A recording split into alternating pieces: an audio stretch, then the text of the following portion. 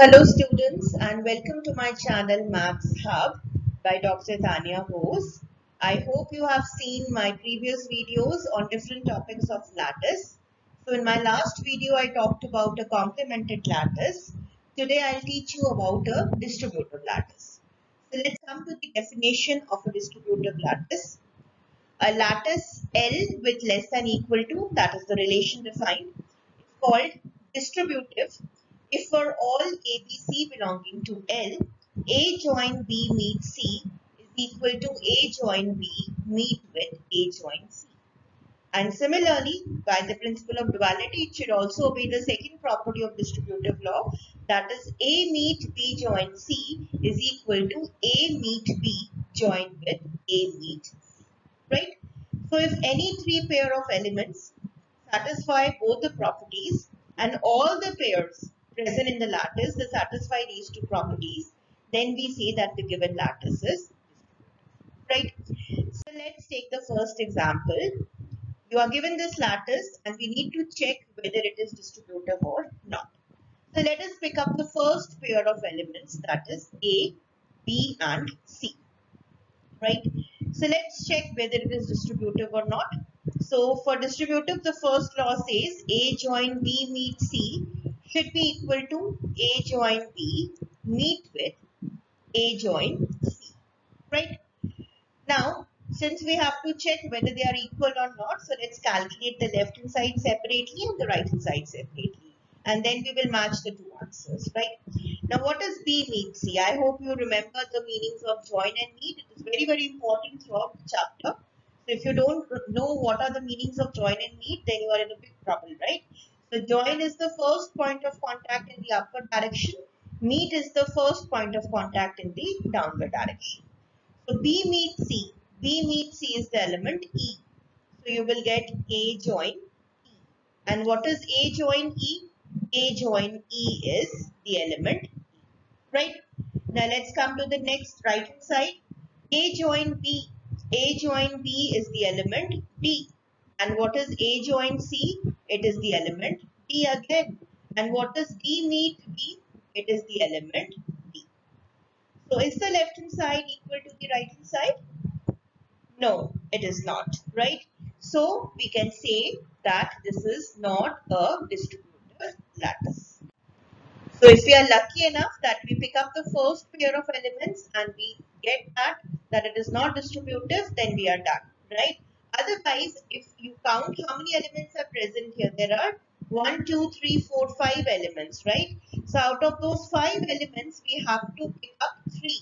So how many combinations we'll get? We'll get 5C3 combinations.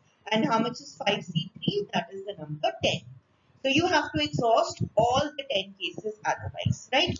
But in this case, since A is not equal to D, so we are getting that it is a non-distributive lattice, right? Okay. Let's check out the next example.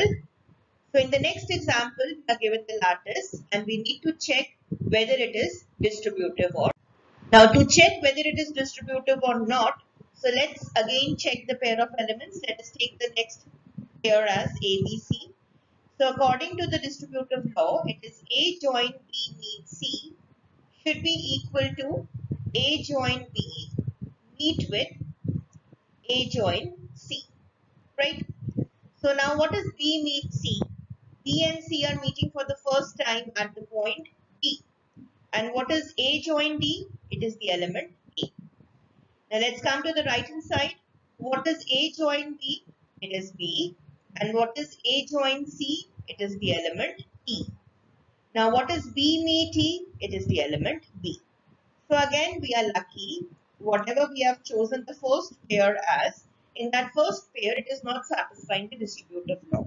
And hence we can declare that it is not a distributive. Right? So let's come to the third example.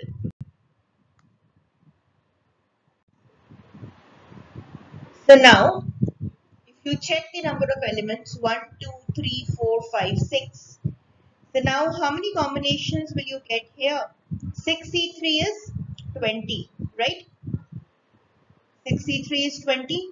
So that means if this lattice is distributive, Then we have to exhaust all the 20 possibilities, all the 20 elements, pair of elements, and then we have to see whether it satisfies the distributive law or not, right?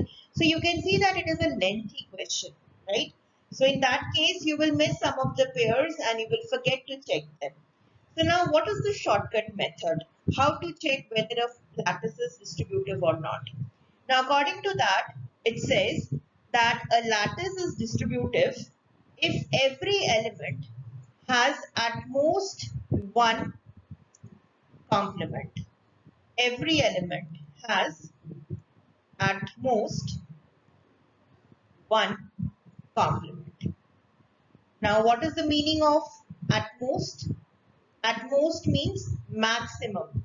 That means either it will have no complement or it will have only one complement, right? So let us try to calculate the complement of each of these elements present in this lattice. So let us prepare a table. We'll write the elements and we'll write their complements here, right? So A complement, B complement, C complement, D complement, E complement, and F complement, right? Now, first of all, let us try to calculate the complement of the element C. So you can clearly see that the lower bound is C and the upper bound is F. So the complement of C is the element F, right? So C complement is F and definitely F complement is C. Now let's try to work out with the element A. Now what is the complement of A? Can we have the complement of A as B? It cannot be because A join B gives you E. It should give us S, right? Then can the complement be E? No, because A join E is again E. Can the complement be D? No, because A join D will give us D. So can the complement of A be F? A join F will give F, but A meet F will give A. It should give us C, right? That means does the complement of A exist? No, it does not exist, right? Now let's come to the element B. Now what is the complement of B? The complement of B, you can see it is the element B. B join D is F and B meet D is C. So the complement of B is D and the complement of B is B. Now let's come to the element E. Now what is the complement of E? You will find that the complement of E does not exist in this lattice, right? So that means we are able to calculate the complements of each of the elements. And according to this definition, every element should have at most one complement. So can you see that either the element has some complement, only one complement, or it does not have a complement. So it's satisfying this property, and hence this lattice will be distributive in nature, right? So that means if you check by this method, you have to check all the 20 pairs. So it is very difficult process, right? So it is better in that case, you can go by the definition of complement and you can check by that method, right? So let us try to check another question with the help of this complement method. You are given this lattice and you need to check whether it is distributive or not, right? So again, let's try to list out all our elements. O complement, A complement, C complement, D complement, and I complement, right? Okay. So now what is the complement of O? You can easily see that the lower bound is O and the upper bound is I. So the complement of O is I and the complement of I is O. Now what is the complement of the element A? Is it D? A join D will give you I and A meet D will give you O. So definitely the complement of A is D. And similarly the complement of B will be A. Now let's come to C. What is the complement of C? Is the complement of C D? C join D is I, C meet D is O. So definitely the complement of C is D. So the complement of D will also become C. So now in this list you can see that the element D is having more than one complement. So the property that I told you that was that every element should have at most one complement. So this element is having more than one complement. So So will it be a distributive in nature? No. This lattice is not distributive. Right? You can also check the pairs. If you check the pair A, C and D, you will find that A join C meet D. C meet D will give you O and A join O will give you A. And when you check the right hand side of the distributive law, it is A join C meet A join D. So A join C will be C and A join D will be I. And when you take the meet of C and I, it will give you C. So you can clearly see that A is not equal to C and hence it is not distributive. Right? So you can go by both the definitions. Suppose you are attempting for MCQ based question for any competitive exam, and you can check for the complements.